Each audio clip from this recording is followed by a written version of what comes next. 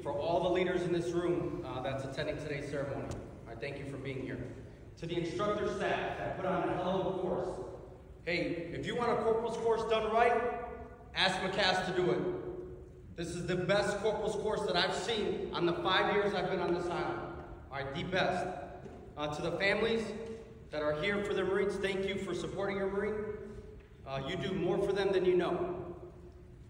So while I am here to talk to everybody, I'm specifically here to talk to you, to give you words of encouragement, maybe some guidance, something that'll last you a lifetime. But to do that, I think it's best done through a story. Because Marines love story time. They love it. So we're going to go back in time. We're going to go to 2003. All right, we're in 2003. There's a young corporal of Marines. And so, he's well trained, PME complete. I mean, really answered his call to service. And he's thinking about getting out. He thinks it's his time to get out. He's like, man, I'm done with the organization. It's time for me to move on. But he's not entirely sure. So he has to seek some help, some guidance from his mentor. So he goes down to his mentor's office, and he knocks on the hatch 3 times. He says, First Sergeant, it's me.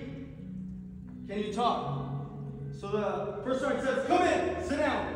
Well, First Sergeant's in there typing 120 words per minute. He's tasked out by Sergeant Major. The unit's about to push. And the Marine sits down in his chair. Well, he thinks he's about to disappoint his mentor. He takes a deep breath. He says, First Sergeant, I think it's time for me to get out. I think I'm ready to move on. So First Sergeant slows down. He pushes the keyboard away from his body. He turns a swivel in his chair. He looks this Marine deep down in his soul. He says, what's going on? And the Marine, he says, well, I feel like I've served my country. I've done my time, and then some. And I think I'm just ready to get out. So First Sergeant says, well, what are you going to do? He says, well, I'm going to go to school. And we've heard that one before, right? So he says, where are you going to live? Well, I'm going to move in with my mom and my dad. There's another one. And so the Marine has something left to say, but he can't get the words out of his mouth. And First Sergeant says, come on, just spit it out. What's going on? And he says, well, I'm just conflicted. First Sergeant says, what are you conflicted about? You came in here with the plan. You told me what you were going to do. What are you conflicted about? He says, well, I just don't know. There's like this weird turnover going on. I don't really have a replacement. I mean, I know the Marines can do it, but I want to deploy with them just one more time. And then by the time we get back, everybody will be transitioning, PCSing, EASing, what have you. And so First Sergeant, he knows it's time to punch in, to be the mentor that this Marine needs. So he looks at him, looks deep down into his soul, and says, listen, there's 2 types of people out there. One, there's fish. And fish, well, they swim with all the other fish. And they swim with the current of the ocean because they're not strong enough to swim against it. And they swim from rock to rock, eating shit at the bottom of the ocean, not knowing if they'll survive another meal. And 2, they're sharks. And sharks, well, they don't need to be told they're sharks. They know they're sharks. When they wake up, they're on the hunt.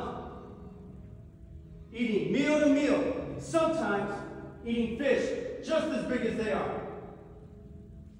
And Marine, you don't need me to tell you what type of person you are. So with that, the Marine stands up, pulls his blouse down, reaches over the table, shakes his First Sergeant's hand. He says, thank you, First Sergeant. Have a good day. Marches out of that office, goes straight down to the career planner. He says, Sergeant, can you please help me? I need to extend or re-enlist. Whichever one I'm qualified to do, can you please help me? So the sergeant's got a desk full of packages. He says, Marine, this is last minute shit. We're about to push. You already made your decision. He said, please help me. I just want to deploy with my Marines one more time.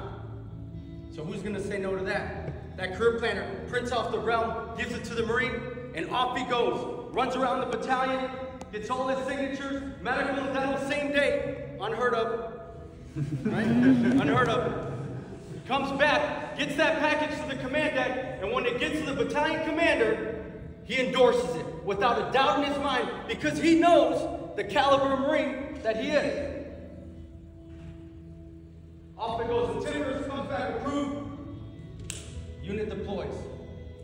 And so from that, there's two things I want you to take away. One, mentorship. From this point forward, you may be considered a mentor. And when a Marine is looking for guidance or help, be the mentor that he or she needs, not the one that they want. And two, help. It doesn't matter what you wear on your collar. You're never too old enough to ask for help. All right, if anything, it makes you a strong individual to say, hey, I need some help right now. Can somebody help me? Because you never know. You may save your life, or you may save the lives of the Marines around you. And I'd love to give everybody a happy ending to this story, but for some reason we don't learn the same way we do from the sad ones. So we're in 2004. And that battalion commander, well, his convoy is getting harassed by small arms fire. And who do they call? They call 4th Platoon. And that Marine, he steps up. So they go down, they investigate, they pull over these vehicles. One of the insurgents jumps out at them. They're wrestling back and forth. The Marine notices something's in his hand. The insurgent pulls a pin, rolls a grenade. The Marine doesn't think twice. He takes off his Kevlar, jumps on the grenade, and boom! It explodes. Now, the Marine doesn't die there. He lives 8 more days, long enough for his mother and his father to see his soul leave this earth.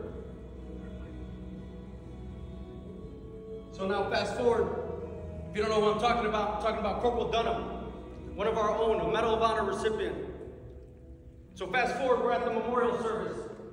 The entire command is there.